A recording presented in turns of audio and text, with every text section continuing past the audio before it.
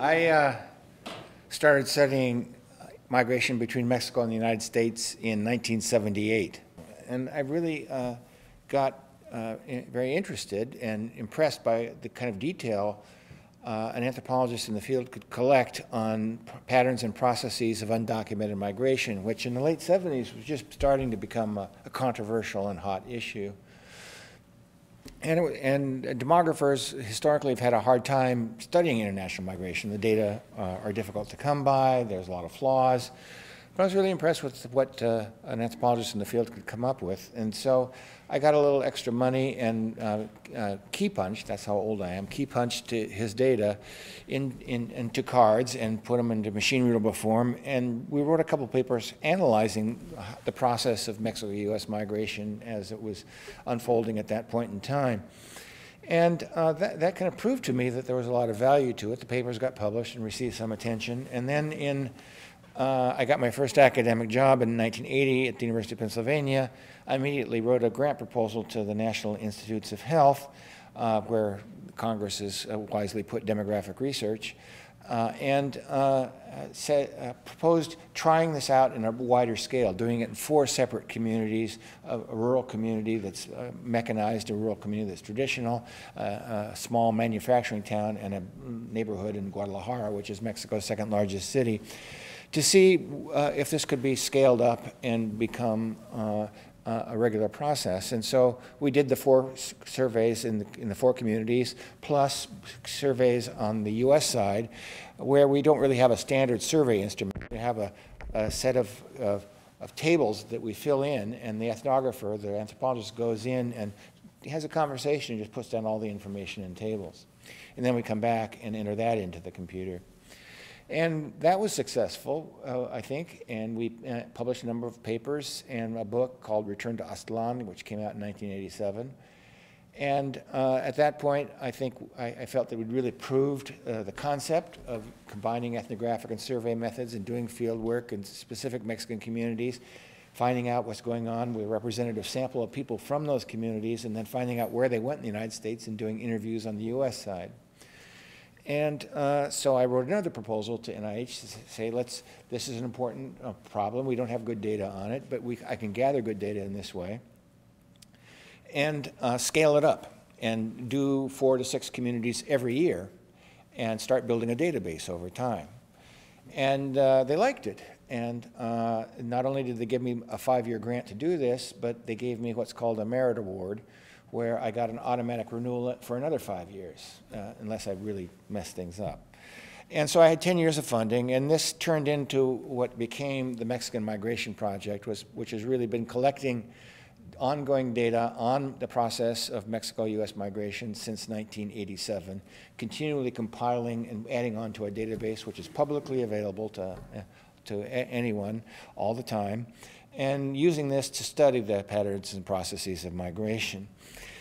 Given the success that we had with the Mexican Migration Project, in 1998 we launched the Latin American Migration Project, where we took the model we developed in Mexico, and the model, when I say we, I'm referring to me and my colleague Jorge Durand, who's a professor at the University of Guadalajara. And we took this model and we applied it in different countries around Latin America, including a number of countries in Central America, so we could study Central American migration and look at the differences across countries and how migration processes differ in different settings.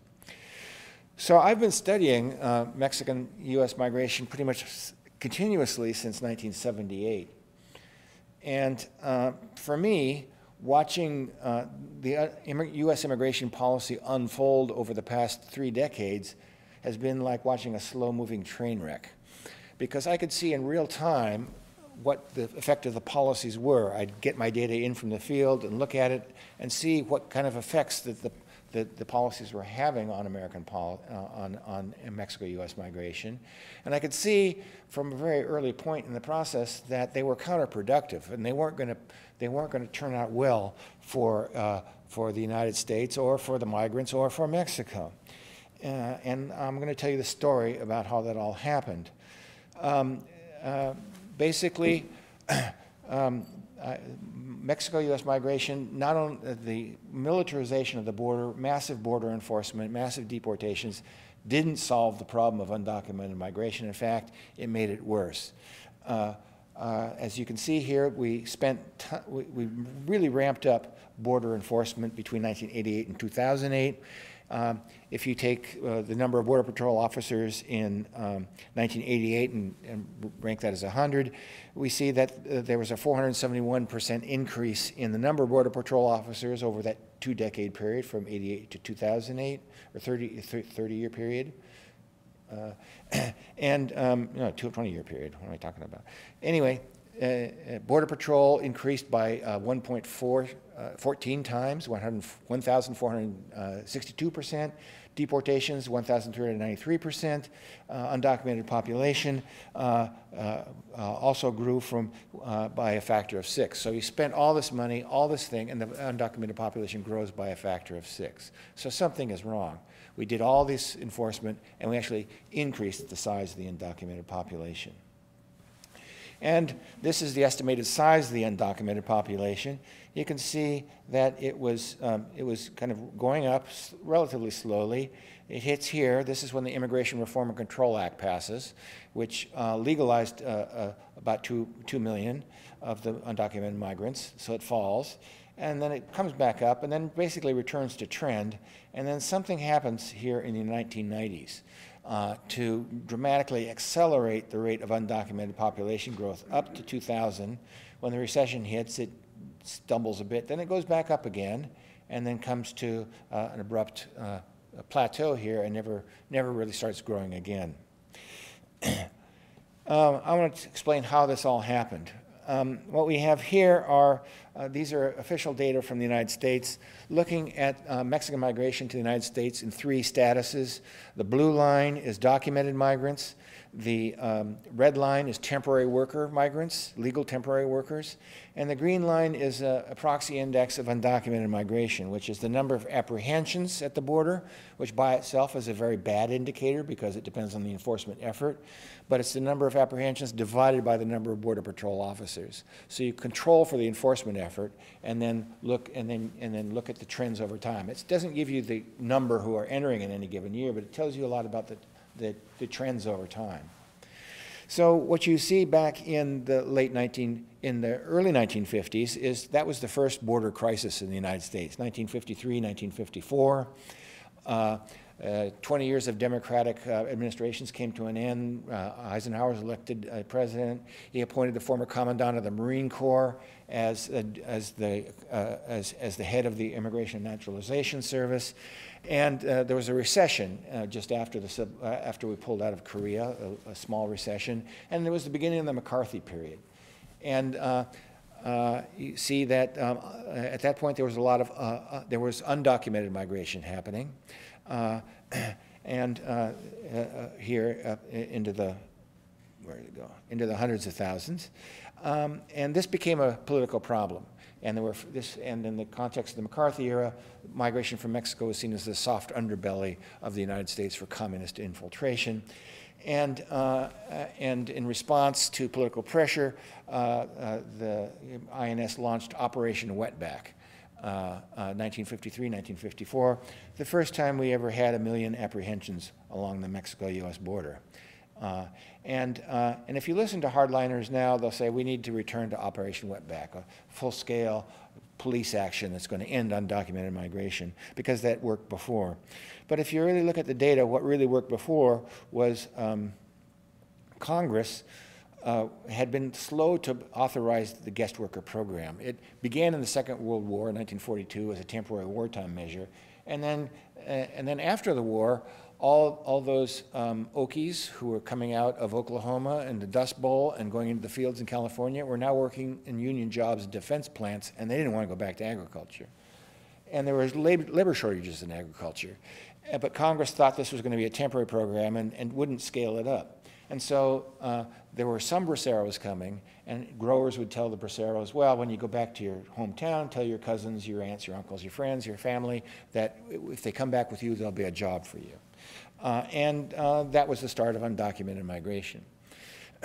And Congress, this became a problem, and then Congress acted by funding Operation Wetback. I'm not getting the stylus. Oh, there it is. And what really brought an end to the border crisis and the end of undocumented migration was the massive expansion of the Bracero program.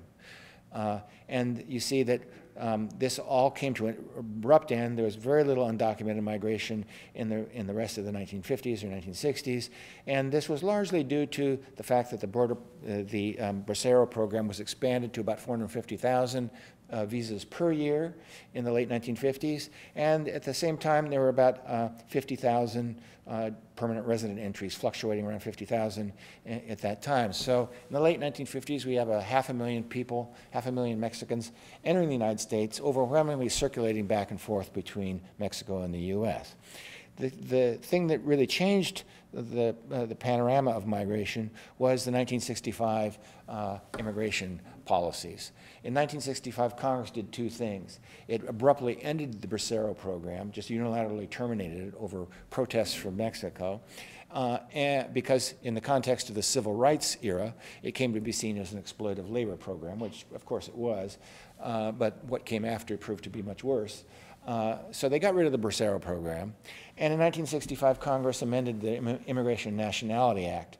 And they did this for very good reasons. It was the civil rights movement, and they sought to end the racist system that had been put in place in preceding years, the Chinese Exclusion Acts, the Japanese exclusion, the Asian Triangle, the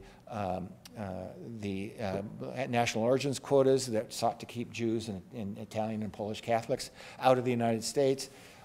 So they amended it and they replaced it with a new system. Instead of national origins quotas and outright bans on Asians, on migrants from some places, they replaced it with a new system where they set up a system of quotas based on labor market needs and family reunification criteria, and then gave every country in the world 20,000 visas. They phased it in gradually, so by 1978 it was phased in the Western Hemisphere, and by 1976 it was phased in the West, phased first in the Eastern Hemisphere by 1968, then by 1976 in the Western Hemisphere. And so between the late 50s and the late 70s, we go from a circumstance where Mexico has unlimited access to visas. The national origins quota is never applied in the Western Hemisphere. So there were no numerical limits on migration from any nation in the Western Hemisphere until 1968, when the 65 quotas, when the new system was phased in. So from the late 50s to the late 70s, we go from a system where there's 500,000 Mexicans circulating back and forth, overwhelmingly for temporary workers. Even the green card holders were mostly circulating back and forth, to a new system where there are no opportunities for legal entry, and the number of visas is capped at 20,000. So what happens? Nothing had changed on either side of the border. The economic conditions were still the same. And moreover, after 2 decades of Bracero migration and a fairly open border, the millions of Mexicans had established contact with millions of employers, and many employers in the United States. Networks had formed to facilitate migration, and it was very easy just to simply keep going. And so following the migrant networks that had already been established, basically the flows simply resumed under undocumented auspices. And you see a steady increase up until about 1979, 1980, when it peaks. And then after that we get fluctuations, and it goes down and up, and then ultimately peters out in the 20th century. But this big surge in undocumented immigration was occurring here in the 1970s and 1980s and into the 1990s. That really changed the picture, because instead of 500,000 people circulating in and out of the United States in legal status, suddenly we have a roughly equal number, we don't know the exact number, but hundreds of thousands of people circulating in and out in undocumented status. And they're illegal migrants. And if they're illegal migrants, by definition, they're lawbreakers and criminals. And this sets the stage for the rise of the Latino threat narrative in the American media, in American politics, and in public debate, where immigration from Mexico and Latin America is framed as this terrible crisis and a threat to America's well-being. And over time, two kinds of metaphors evolved. One was a marine metaphor, where undocumented migrants were a tidal wave that was going to swamp the United States, drown its culture, and inundate its society. and the other one was a Marshall metaphor, where there were illegal aliens or alien invaders that were launching bonsai charges at the border, who were desperately being, Border Patrol officers desperately trying to hold the line to prevent this invasion from happening. They're going to occupy the United States, and in some quarters, they were going to reclaim Mexican lands lost in 1848. And what I did to look at this was, it looks at mentions of immigration as a crisis, flood, or invasion in leading U.S. newspapers. The New York Times, the LA Times, the Chicago Tribune, the Washington Post, and the Wall Street Journal. And you see that in 1965, these metaphors were not used at all. And then pretty much highly correlated, pretty much parallel to the rise of apprehensions along the border attributable to the rise in undocumented migration, there's an increase, and it comes to a peak about the same time that the undocumented inflow comes to a peak. And then it begins to fluctuate, just like the undocumented migrants, in tandem with social and economic conditions on both sides of the border. Every time there's a peak, however, there's another piece of kind of restrictive immigration or restrictive border policy that gets enacted.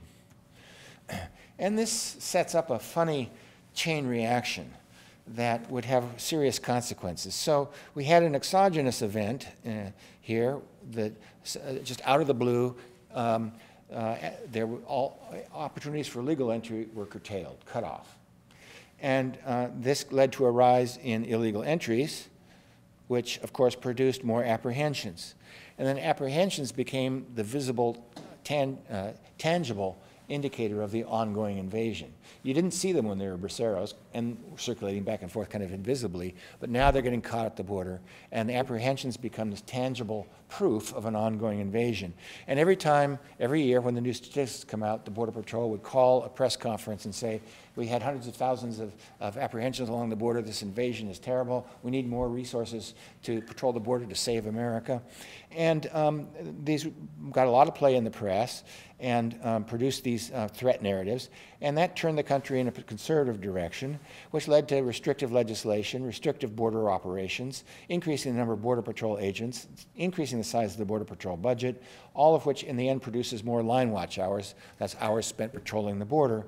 And if you have more line watch hours, more people, more resources devoted to border enforcement, you get more apprehensions. And this produced a very powerful feedback loop. So there was a direct effect here and that was exogenous, and that comes to an end around 1979 when the flows are restored to their old levels. But then apprehensions, even though entries are not increasing, apprehensions continue to increase because of this feedback loop. So more apprehensions produce more restrictive legislation and more restrictive operations, more Border Patrol budgets, more Border Patrol agents, more line watch hours, and feeds back in a very powerful way to produce more apprehensions. And just to show the tangible effort, tangible result, the top line, the bottom line is our indicator of the actual volume, the flow of undocumented entries. And the top line is the actual number of apprehensions we're seeing. So the apprehensions climb and climb and climb and come to a peak in 1986. 1986 is the passage of the Immigration Reform and Control Act, also known as IRCA. And this had profound consequences. It legalized 2 million people, as already pointed out, 2 million Mexicans. But it simultaneously criminalized undocumented hiring for the first time. So it made it illegal for employers to knowingly hire undocumented migrants. Prior to that, it was not illegal to hire someone who was without documents. Most importantly, it began what proved to be a multi-decade process of border militarization. Massive increases in border enforcement that proceeded in ways that were just totally disconnected from the underlying volume of undocumented migration into the United States. And when I mean a mass militarization, this is what I'm referring to. This is the Border Patrol's budget in constant dollars. And you see that for many years it was running at around $300 to $400 in constant dollars until 1986. Then it begins to go up very slowly. And then in the mid-1990s, the series of acts are passed in 1990 and in 1996 to accelerate the process of border militarization, and it goes up, and it kind of peaks right around the year 2000 because the U.S. was a full employment economy. It was the economic boom. People kind of lost interest in border enforcement, and then 9/11 happened, and then the border became the front line in the war on terror, and it went through the roof. Now, if you look at this graph of rapidly, massively accelerating enforcement along the Mexico-U.S. border, you bear in mind that the actual volume of undocumented migration stopped rising about here. So all this is overkill, and it's overkill that actually produces that feedback loop that produces a rising tide of apprehensions even though the underlying number of entries is fixed. So we massively militarized the border with Mexico, and this massive policy intervention had effects, and I'm going to tell you the effects, and then I'm going to show you the data to prove the effects. So the effects, the first set of effects are on border outcomes. What happens to people, Mexicans, who arrive at the border, having established several decades of tradition of circular migration back and forth, suddenly they walk into a rising wall of enforcement resources. It literally becomes walls, of course, in the end. Well, I'll tell you what happened. It transformed the geography of border crossing and changed the pattern of destinations within the United States. It increased the use of coyotes or border smugglers as more enforcement was put on the border. People responded by countermeasures, hiring ever more skilled border guides. And this increased the cost of coyotes. It became more and more expensive. But surprisingly, despite the massive militarization, there was no effect on the probability of border apprehension. It didn't go up significantly. It remained fairly flat. It went down and then it went back up, but it never really provided much of a deterrent. And actually, it had absolutely no effect on the likelihood of getting into the United States on any given trip over a series of border crossing attempts, as I'll show you. But it did increase the risk of death during border crossing. So it increased the costs and risks of border crossing. And then with this new decision-making context, higher risk of death, increasing costs, increasing risks, new destinations, what are the effects on migratory behavior? Well, we find no effect on the likelihood of taking a first undocumented trip when you decide to become an undocumented migration in the United States. But we find that it dramatically decreased the likelihood of returning from your first undocumented trip. And it did decrease the likelihood of additional documented trips and decrease the likelihood of returning from additional undocumented trips. So I'm just asserting that's what happened. And now I'm going to turn to non-federal data, non-official statistics. This is data from the Mexican Migration Project, which is the project I described at the outset, which we've been running in Mexico since 1982 and continuously collecting data up to the present day since 1987. It's, to my knowledge, the largest and most reliable data set on Mexican documented and undocumented migration to the United States. As I said, we collect complete histories of migration and border crossing for all household heads in the data set. We collect detailed information on the first and most recent trips of all members of the households in our sample. And for the household heads, we collect even more detailed information about the most recent trip from the household heads, most recent trip to the US. And we have hundreds of thousands of person years of observation over many, many decades from this data set. What I do is I estimate models. The key variable of interest is the Border Patrol's enforcement effort, the Border Patrol's budget. And so that I can make a causal argument that this was the causal factor, I use two-stage least squares and to estimate the causal effect and remove any endogeneity in the Border Patrol budget itself. And I can talk about how we instrumented it in the question and answer period. And then that's what we're mainly interested in. And then we're going to control for the rate of employment growth in the United States, access to legal visas in the United States, which fluctuates over time, and the general wage rate, the U.S. minimum daily wage. In Mexico, the wage is given in daily terms, so we converted the U.S. daily wage, the U.S. minimum wage, into a daily wage for 8 hours. And in Mexico, we control for the crude birth rate, the rate of GDP growth, the homicide rate, and the minimum daily wage. And we're going to control for all these individual and household level characteristics, so age, gender, marital status, labor force experience, education, cumulative U.S. experience, number of previous U.S. trips, unskilled, whether the job in the U.S. is unskilled or skilled, social capitals, parent, whether the parent was a migrant, has migrant siblings, spouse of migrant. This all comes from the MMP. We have a very detailed array of information about the person's contacts with people who have U.S. migrant experience, and we control for the proportion of migrants in the community, and access to material resources like land, a home, owned home, and business enterprise. We control for the region of origin and community size. So all that just gets controlled. And what we're going to end up with are graphs that look like this, where the solid line is just a raw calculation from MMP data. The solid line is a raw calculation. This is the observed probability of crossing at a traditional border crossing point. And so you see the solid line just gives you the raw calculation. And the dashed line gives you the effect of the rising militarization of the border, the effect of that Border Patrol budget instrument. So it's the causal effect of border militarization on whatever outcome we're looking at. Here it's so we're holding everything else in the model constant at the mean value and just letting the Border Patrol budget vary over time. And so what we see here is that from 1970 through the late 1980s, 70 to 78% of all border crossings occurred at traditional locations, and by traditional I mean San Diego and El Paso. 70 to 80% of all crossings occur at those two border crossing points. Then suddenly it starts to drop very rapidly, rebounds a bit, and goes down for all. This is bumpy for all kinds of reasons, but you can see the underlying causal effect of the border enforcement is to produce this shift in geography. Because, of course, when you start militarizing the border, you militarize the busiest ports first.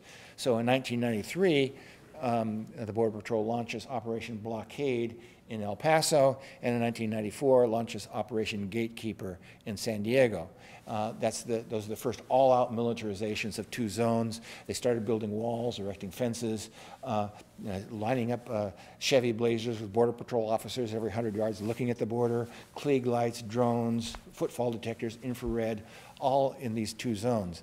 And what happens when a migrant runs into this unexpected wall of enforcement resources? They go around it. And so what we see is a deviation of flows away from California and away from El Paso into the Sonoran Desert and through Arizona. Prior to the 1990s, Arizona had not been a significant recipient of migrants from Mexico since the 1920s and had been a backwater on the border with very, very few apprehensions. And suddenly the flows are mainly, the biggest flows, 66% of the flow was into California. And there was a permanent deviation of the flows away from California. If you look at US Census data, from 1985 to 1990, Mexicans who arrived between 1985 and 1990, 2/3 went to California. Fast forward 95 to 2000, 1/3 went to California.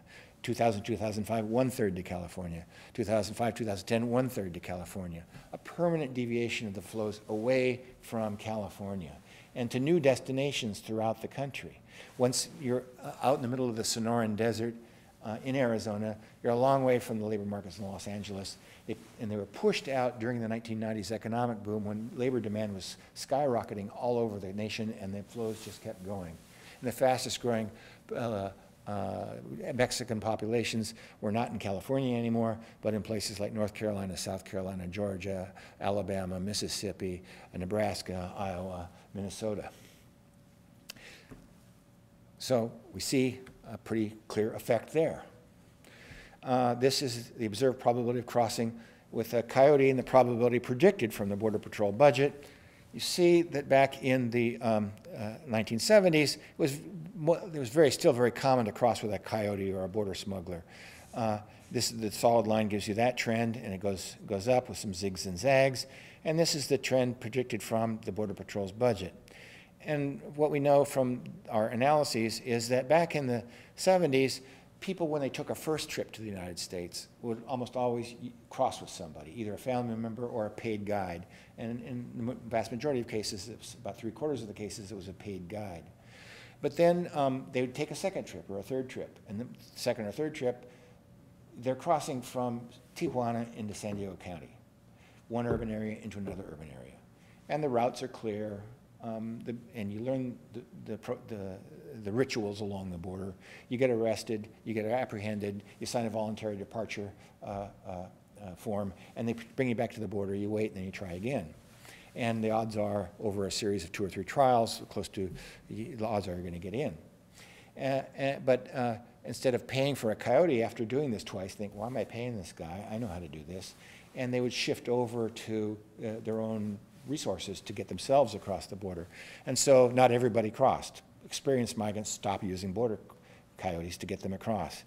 But as crossing shifted from urbanized areas like El Paso and Juarez or San Diego and Tijuana out into open desert, high desert, scarcity of water, freezing cold at night, burning hot during the day, very rugged terrain, very scarcities of water,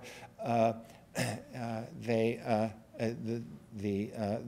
turned increasingly to coyotes to get them across because there were no cities on the Mexican side, no real big cities on the U.S. side. They needed to have staging houses, they needed to have water stations, they needed to have all these sorts of things, and you needed a professional to guide you across. So they turned what had been a very common practice into a universal practice, where now nobody crosses from Mexico to the United States without a guide. You've also pushed them into remote territory, and the cost of the services go up. You need more equipment. You need cars. You need ways to get across. You need staging areas. You need safe houses on the U.S. side. And it's more dangerous, and you're paying people for more risk. So the cost of border crossing goes way up. This is the observed trend in coyote costs and predicted coyote costs. You see the observed trend is very flat. It costs about $500 to $600 a pop to get into the United States, and then suddenly it starts rising and rising and rising and goes up and approaches $3,000 by 2010. It's currently up above $6,000 in the most recent data we have. And you see that's entirely predicted by the causal effect of border militarization. Before, what you got for a coyote for $500, they would take you through Cañon Zapata between Tijuana and San Diego, and then they'd leave you at a 7-Eleven in Chula Vista. You'd call your cousin in Los Angeles who'd come out and drive you, not driving to Interstate 5 to escape the Border Patrol's crossing point near Camp Pendleton. Just go on the interior routes, and then he'd take you back to LA and you get a job. It wasn't much. But now, you're out in the middle of nowhere in the desert, very small towns on the Mexican side, small cities on the US side, and it's a lot more involved, and it's more risky, so the cost goes way up. This shows the effect of border militarization on the observed probability of apprehension. On the first attempt, and that's the solid line here, so you see this is the observed probability of apprehension. It starts out around 0.4, goes down. The reason it goes down is because during the 1980s, the Border Patrol wanted to get more money, so they got in on the war on drugs, and they shifted their attention away from migrants towards drug interdiction. But then drug interdiction lost its appeal, and then they started devoting more and more resources with the border militarization to their original mission. And you can see there's a slight upward curve in the predicted probability, but nothing terribly impressive. And the top line shows the likelihood of ultimately getting in over a series of attempts, because we have a complete history and we know how many attempts they made and whether they ultimately got in. So you can see from 1970 to really about 2005 or 2006, the probability is 95 to 100%, and for most of the time 100% you'll get in. So the other thing that happened was observed deaths at the border increased. Now we don't, from the MMP data, we can't get data on deaths because if you died crossing the border, you don't come back to report to us in a survey. So what we use is the data sources that have compiled, basically counted corpses in the border region and just totaled up the number, and we predict it from the Border Patrol budget. And you can see that the rising death toll along the border follows pretty closely from the increase in border enforcement resources. So, what's a poor migrant to do? So there's been this massive policy intervention. They've been part of an ongoing institutionalized circular process of migration for decades. And if you discount a brief period during the Depression when it stopped, all the way back to the beginning of the 20th century. And suddenly, the U.S. throws this whammy in the works, and all the situation has changed. They face higher costs of crossing. They face more risks of crossing. They're crossing in different places, far away from traditional destinations in California. But they know that the probability of apprehension is still low, and that over a couple trials, the odds are pretty close to 100% that they'll get in. So what's a poor migrant to do? Well, they don't stop migrating to the United States. They don't stop migrating to the United States because they know they'll get in, and they know there's a job waiting for them. And this shows the effect of the solid line is the observed probability of taking a first undocumented trip, and you see it's very ragged. It bounces around. So in the late 70s, it goes way down because that's Mexico's economic boom, the petroleum boom, the oil boom, and then the Mexican economic crisis in the 1980s, and then it goes down again after it settled down, and then in the 1990s, it goes down, back up, and then during the economic boom of the 1990s, it goes way back up, and then it goes way, way, way, way, way down, and is presently close to zero. This dashed line, as always, is the predicted effect of the border militarization, which is actually zero and non-significant in the model. But we do see a long-term decrease and really a drop with the probability of migration dropping to zero after 2008. And if more recent data that we've collected shows that it's continued to be pretty much at zero since 2010. So what caused that? Why did it fall? And the answer is the demographic transition in Mexico, not the militarization of the border. In the 1960s, the total fertility rate in Mexico was 7 children per woman. By 2000, it had reached 2.3 children per woman. And in 2010, it was 2.2 children per woman. And today, it's hovering, it's going below replacement level. Mexico's become an aging society. Migration is a very age-dependent process, like most demographic processes. The likelihood of migration starts rising in the late teens, peaks at age 21 or 22, then drops rapidly and near zero by age 30. And if you don't migrate between the ages of, say, 16 and 30, you don't start migrating when you're over 30. And the Mexican demographic transition had two big effects. First, it reduced the number of people entering the labor force, and it increased the average age of people eligible to migrate to the United States. So the average age in Mexico today is about 28 years old. Back in the early 80s, it was about 21 or 22 years old, and that's the peak of the migration probabilities. So Mexico is basically aged out of the migration-prone years. The number of people eligible to become migrants is shrunk. And the average age of people who are theoretically even at risk, they just got older and older, and they're too old to start migrating.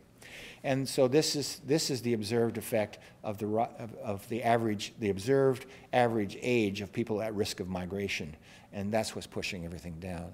There are some ancillary effects from the opening up of guest worker migration in the United States in the 1980s and 1990s, and some effect of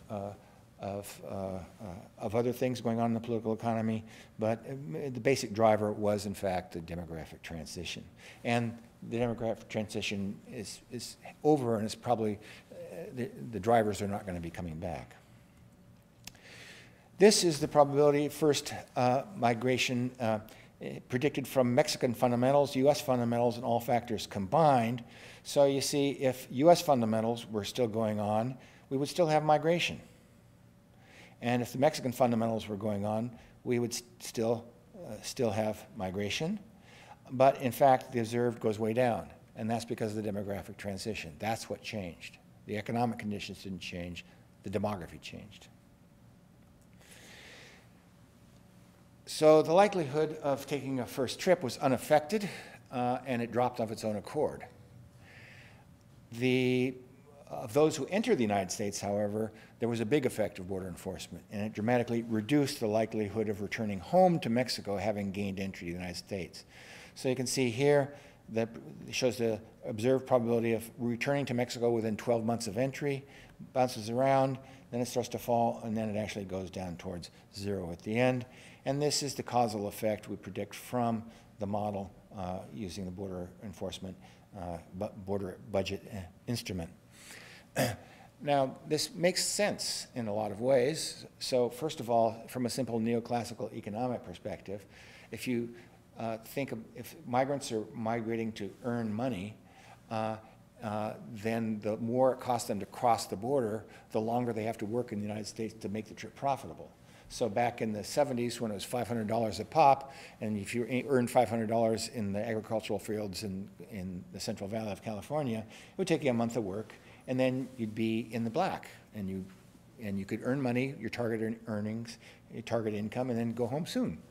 But if you fast forward to 2000, and it's $3,000 a pop, and you earn $500 a month, you can do the math. You have to stay in the U.S. a lot longer to make the trip profitable. So that's going to increase trip length. And of course, the costs and risks of migration have gone way up. Border crossing has become very unpleasant and rather dangerous and very expensive. And so what does a rational person do? They minimize border crossing. And they do this not by staying in Mexico, but by staying longer and longer in the United States, putting off going back to Mexico, trying to maximize their income because they know it'll be difficult to get back in, and if they do, it'll be very costly to get back in. And so the pool of workers, which was heavily male during the Bracero period and during the undocumented period, stays longer and longer and longer north of the border. As that happens, they send for their spouses, there's family reunification, they bring up their younger kids, and those younger kids are now today's dreamers, and they join for family reunification, and then as couples in their 20s do, they have kids, and they're US born kids, and they're US citizens, and you get all these families with mixed status. And that's pretty much what happened.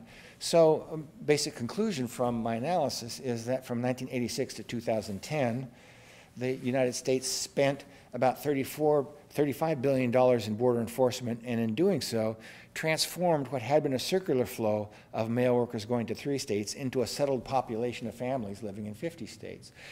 They reduced the rate of out-migration while leaving in-migration unchanged, and they actually doubled the net rate of undocumented migration and doubled the rate of growth of the undocumented population. So we're spending $3 to $4 billion a year to increase the net rate of in-migration of undocumented migrants. And it created this population currently of 11 million people, 11 million undocumented migrants, 60% of whom are Mexican immigrants, 60% of the undocumented population are Mexicans, and 2/3 are Central Americans.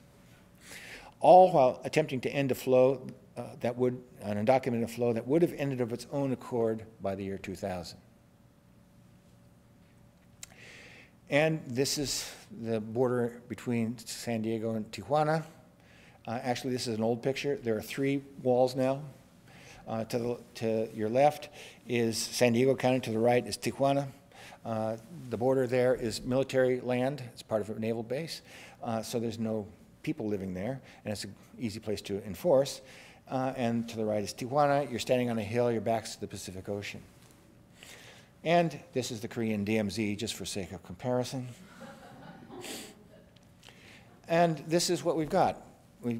This is the percent undocumented by region of origin, so about 60% of Mexicans, about half of Salvadorans, about 2/3, close to 2/3 of Guatemalans and Hondurans are undocumented in the United States today. The undocumented population is overwhelmingly made up of Latinos, very few from other parts of the country, other parts of the world. It's a Western Hemisphere phenomenon. China and India, the two biggest nations in the world, account for each about 2% of the undocumented population. Since illegal migration actually stopped in 2008, the people who live here on undocumented status are now been here longer and longer. Very, very few are, only 16% have been here less than 5 years.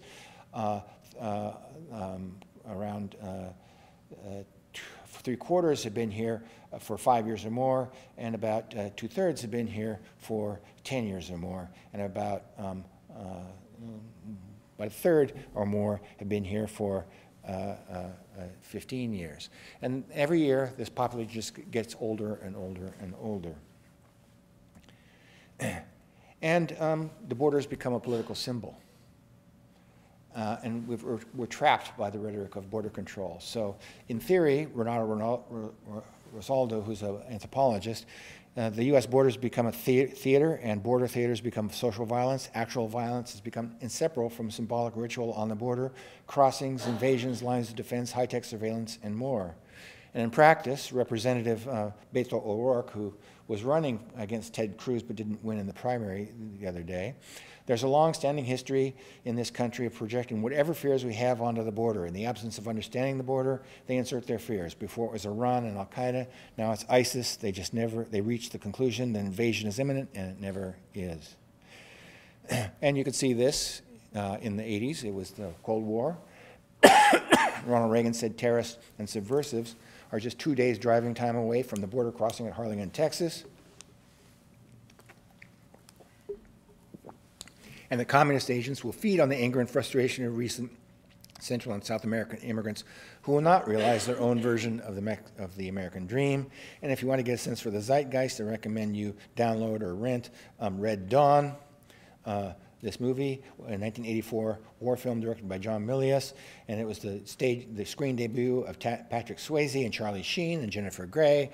And the plot of the movie is, open scene, you're on the plains of eastern part of Colorado before you get to the Rockies moving west, and there's a schoolhouse, and there's a classroom, and then there's a black teacher in a classroom full of white kids, and so you figure the black guy's not going to last too long in this movie.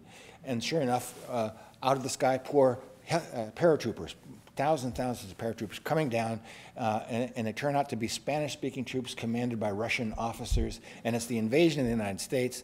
And the black school teacher goes out there and says, "What's going on?" And they shoot him, and then the wrestling team takes a pickup truck, hightails it out of town, stops at the guns and ammo store, and then goes up into the foothills of the Rockies, where they spend the rest of the movie launching a guerrilla campaign to free America from communist domination. That's the zeitgeist. Then the pundits got into it, of course. Samuel P. Huntington of Harvard. Unlike past immigrant groups, Mexicans and other Latinos have not assimilated into the mainstream U.S. culture, forming instead their own political and linguistic enclaves from L.A. to Miami and rejecting the Anglo-Protestant values that built this American dream. The United States ignores this at its peril. If you actually look at the data, the U.S. continues in a long tradition of being a graveyard for languages. People come in here speaking languages, and with a generation or so, they're gone. And we did an analysis in Southern California, in San Diego and Los Angeles counties, looking at the persistence of Spanish language ability. We find that among the immigrant generation, there's a lot of learning of English, but of course they don't speak it quite as fluently as a native speaker. Among children born or growing up in the United States, they speak Spanish until the age of about 5 or 6, then they go into the schools, and then it's very hard to get them to speak Spanish. And English becomes their dominant language, although they can still have some kind of fluency, and by the 3rd generation, it's gone. There are very few people who speak the language of their grandparents. And then Lou Dobbs, he had a good TV show going on for a while, where invasion of illegals was part of a war on the middle class. And he was, of course, the tribune of the middle class, even though he had a nice horse ranch in northern New Jersey that employed undocumented migrants. And then Pat Buchanan's my favorite. Illegal migration was part of an Aztlan plot hatched by Mexicans, elite Mexicans, seeking to recapture the lands lost in 1848. And this is a quote: "If we do not get control of our borders and stop this greatest invasion in history," D-Day was chump change compared to what's going on here. I see the dissolution of the United States and the loss of the American Southwest culturally and linguistically, if not politically, to Mexico. Any Mexicans in the audience, you're in on the plot, I'm sure. And now we're in Al-Qaeda. Texas Congressman Louis Gohmert in 2013. We know Al-Qaeda has camps over with the drug cartels on the other side of the border. We know that people are now being trained to come in and act like Hispanics when they're radical Islamists. We know these things, we know it. And it's just insane not to protect ourselves. So how do you train a radical Muslim to act Hispanic?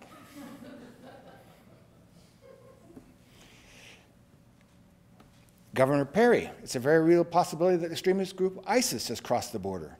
And they could be taking advantage of this situation. There's a very real possibility that they've used the border for entry. And Jeff Duncan, wake up America with a porous border. We have no idea who's coming in. Now, if you're ISIS or Al-Qaeda, sure. If you're ISIS or Al-Qaeda, where's the best place to set up your platform for attack?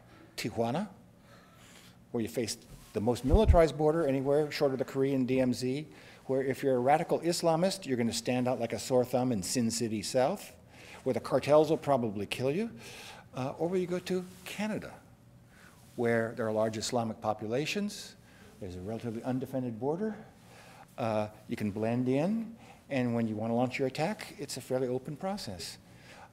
It doesn't make any sense at all. And then the latest is the Ebola crisis. Scott Brown, when he was campaigning for the Senate, said people coming in through normal channels, can you imagine what they do coming through the borders? And he called for the closing the Mexico-US border. And Marine Corps John Kelly, currently Chief of Staff of the White House, said he was in Costa Rica last week and encountered an embassy employee who'd run across a handful of Liberian men, this second, third had evidence, in preparing to be smuggled into the United States. There's so many flights from Liberia to Mexico. If Ebola breaks out in Haiti or Central America, I think it's literally Katie bar the door in terms of mass migration of Central Americans to the United States. So the border has become this all-purpose symbol. Whenever there's a threat to the United States, the all-purpose answer is more border enforcement. And it's being used now by the current administration as a trope to rally the Republican base. Illegal migration from Mexico has been negative for 10 years. It stopped in 2008. The population actually dropped by 1 million people from 2008 to 2009. Since 2009, the number of undocumented Mexicans has been slowly trailing down because there's more exits than entries. And the only reason it's staying roughly stable at around 11 million is because of the small number of Central Americans who are always there are coming in. So illegal migration from Mexico has been negative for 10 years. So obviously it's the perfect time to build a $25 billion wall to stop them. And of course, it's not about border enforcement, because if a flow is negative, putting a border wall is not going to make it more negative, because there's no stopping, there's no asset control on the way out. It's a symbol. It's a political symbol. It rallies the Republican base for Donald Trump.